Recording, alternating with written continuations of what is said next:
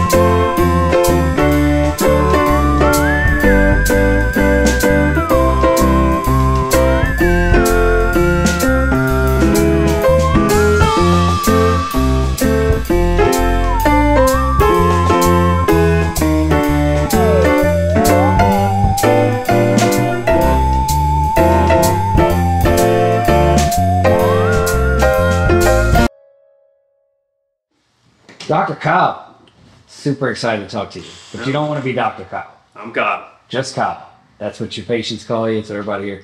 So we've spent a lot of time talking to some of your partners here and your employees, and seems to be the same trend over and over again, and talking about how you supply hope to so many people.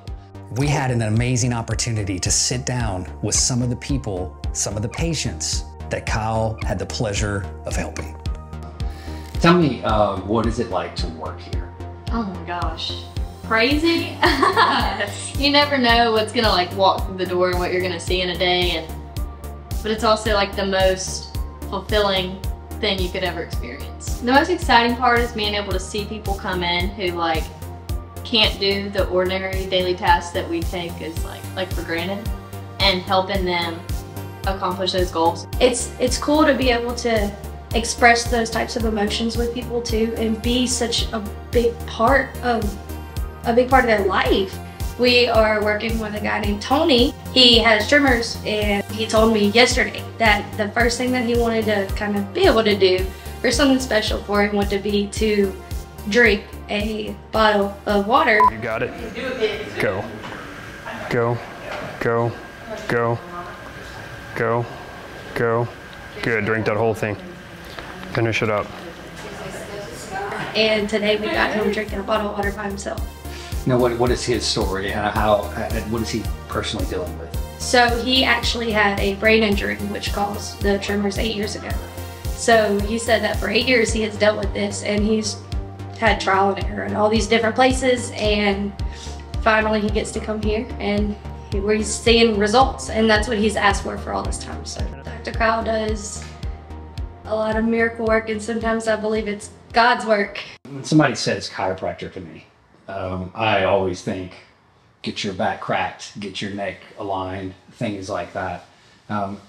When you went into that field, was there a deeper understanding that you wanted to do more with what people would say is normal chiropractic care? I was going to be a medical doctor, and I read textbooks, and I started reading textbooks, and I read when I was at LSU, I was reading a biochemistry textbook, And that's actually how vitamins and minerals actually run your whole biochemical system. And from that component, I just asked the question, why? And I was like, you know, why aren't people actually looking at underlying factors? Like, what if someone has a nutritional deficiency? Maybe that could be why this person has this issue. I learned about Dr. Kyle because I go to Palmer College of Chiropractic, and when it came time to pick an intern, a preceptor, I just went through the database, and his name was in it. Never heard anything about him, had no idea this place even existed, or that there was even any reason people from all over the world would travel to Lake Charles.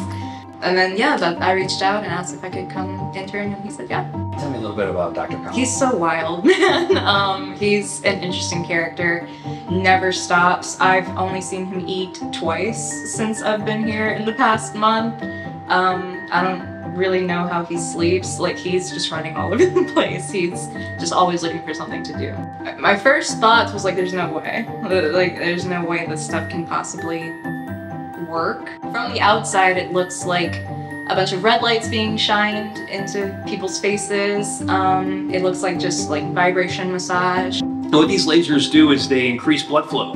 So what we really do is if you can increase blood flow, you can increase function. And so one of the things that's happening in the brain is that there's diminished blood flow. Like if you check someone's pulse, their oxygen level, it might be 94, 95. It should be 99, you know, or 98 at least. And what we've been able to do is find that we can trace arteries that are supplying the brain or supplying organs or supplying muscle groups or nerves, and we can literally put a laser over that area and we improve blood flow and then we improve function. You know, it doesn't actually look like it works, and from the outside it's still crazy how it does until you actually see it work and you get to watch the process happening. Maybe if they're feeling a little bit hopeless, maybe this could be their last chance to truly find some healing. They're hanging on this little threshold to where they've been defeated most of their entire life, or they've been defeated in most of what type of therapy interventions they've been at, but they just have this slight little hope that maybe this could be the next thing. When we first started, there was probably 100,000 dots all over every single square inch of the walls. We had just little back vibrations and presenter laser lights. Yeah, that was pretty much all we had. We were getting results, like insane results that everyone else just wasn't getting. We were having people come in gurneys and people coming in wheelchairs, and having some patients being able to pull themselves up and stand up for the first time in years after having a definite diagnosis that they probably never would again. Being able to help people, you know, feel their toes again after never feeling them for X amount of time. Tell me about that experience when somebody comes in a wheelchair. They've been told they'll never walk or they'll never stand or put on their own shoes. Tell me about that. That has to be exciting. It is, because on the inside, you know, we believe in ourselves, but it's having them, it's almost like you have to see it to believe it type stuff. Whenever they first come in, you know, a lot of them, they've been told by so many people that, you know, you're crazy for even coming here, and you've already been told this X diagnosis or this X outcome. It's almost like they're just searching for that last hope. And when they come in, and let's say we have a spinal cord patient that has been told, you know, you're never going to walk again, and for them to be able to just even wiggle a toe, the little spark in them, it's incredible feeling. And it's more just, it's a very rewarding feeling working for it, because all we want to do is help these people out to the best ability that we can. Say hello, my name is Guy. Hello, my name is Guy. I'm from the UK. Good job. And are you excited to be here? Yeah. Yes. Are you excited to go back home though? Not very. Really? Good. Okay. I definitely see it in the future being something like that, to where it's just going to take off and everyone's going to have it involved in different clinics. So it's exciting to see the growing stages. I do what I do because I love to watch people, like I love to see people smile. I like to be able to watch someone be able to literally move their leg. I like to be able to watch someone literally have their wife back, their child back. Yeah, I mean, I don't like people see people suffer, and that's what gets me, kind of hits me really hard.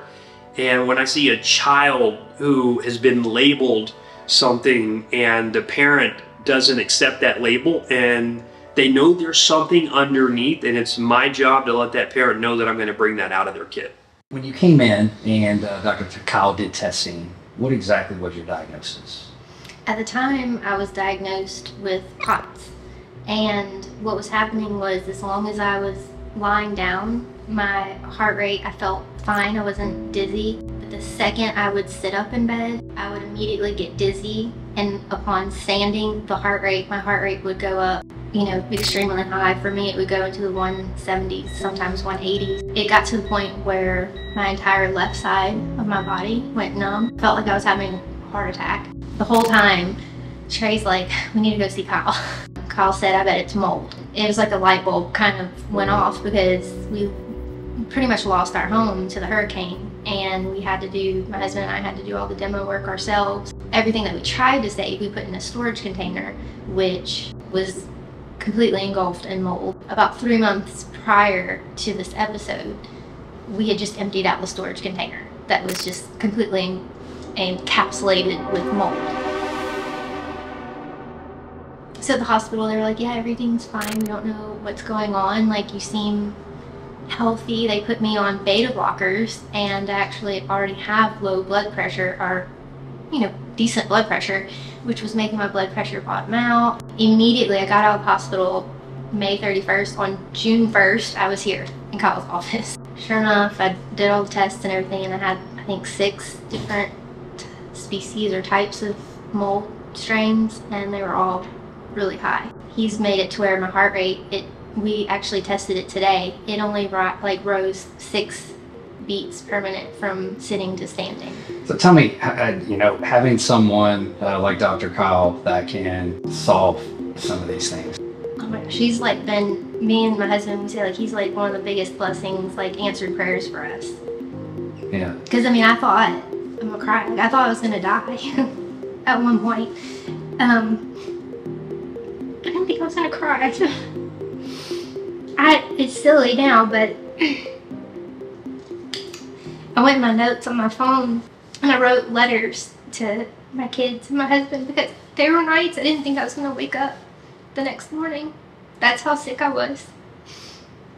So Kyle, I feel like he saved my life. What would you tell anybody else that sees this, that has maybe some of the similar conditions or some of the similar symptoms? There is success, there is hope, because you can be healed from it. You have saved people's lives. Yes. Yeah, you know, I'd say, you know, I have a really cool case that I got this call one day, and it was a kid's father. And the kid's dad tells me, he says, you know, my son has 48 hours to live. And he's like, would you be willing to take this child on? My kids, and I'm like, yeah, absolutely, I'll take him on. And he's like, look, this is a severe case. He's like, this kid's gonna die. And I'm like, yeah, you know, I think I could probably be able to do something. I was like, what is the expectation? He goes, he wants to make it to his birthday. I was like, how long is that? He goes, it's next month. I'm like, what kind of condition? He goes, oh, they literally told us he's gonna die in 48 hours. So I have an amazing team. I take no credit. I give it all to my team. My team is unbelievable. And so I get my whole staff together. I'm like, all right, guys, they're going to send us this kid. They gave him 48 hours to live. We're going to help him out. And so my team's like, you're crazy. And I'm like, you know, I'm always going to take typically a lot of wild cases on. Yeah, I get this kid. And first thing I asked him when I got him was, what is our expectations, our goals? And that's kind of my big thing with everything I work with. I want to know, you know, if you're going to come see me, tell me what you really want. And he's like, look, I really just want to be able to make it to my favorite holiday, which was Thanksgiving, and he wanted to make it to his 17th birthday. And then I made this kid literally sign an autograph, because I'm like, look, what you're going to do is you're going to sign this piece of paper for me. He said, why? And I was like, because you're going to make it. He goes, you believe so? I'm like, do you think you could do it? He said, I think I could do it. I'm like, look, if you believe it, then I believe it. It's just, we're gonna make it happen. And the dad's kind of like looking at me, and I'm like, look, hey, he thinks he's gonna do it. I'm willing. I'm gonna do everything I can. I was like, I'll be up here all night long if I have to. And guess what happened? This kid made it to his 17th birthday. He made it to Thanksgiving, and he did pass.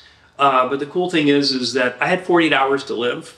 given to live, and then we were able to push it back over a month. One thing that you can't replace is time, but also we're called as a people to help other people, and so what you're doing is incredibly important. Raising children is incredibly important too, being with your family, but it's just great that you have a support system that understands the importance of what you're bringing to not just Lake Charles or Louisiana, the whole world. Sounds like a movement. I'm incredibly impressed with what you built. And I think, saving people's lives, healing people it's a gift, and it's something that you obviously do very well. Yeah, well, hey, every day my affirmation is to just be a vessel. And I think that's probably one of the reasons why that I've made the success that I have, is that I'm just here witnessing. That's awesome.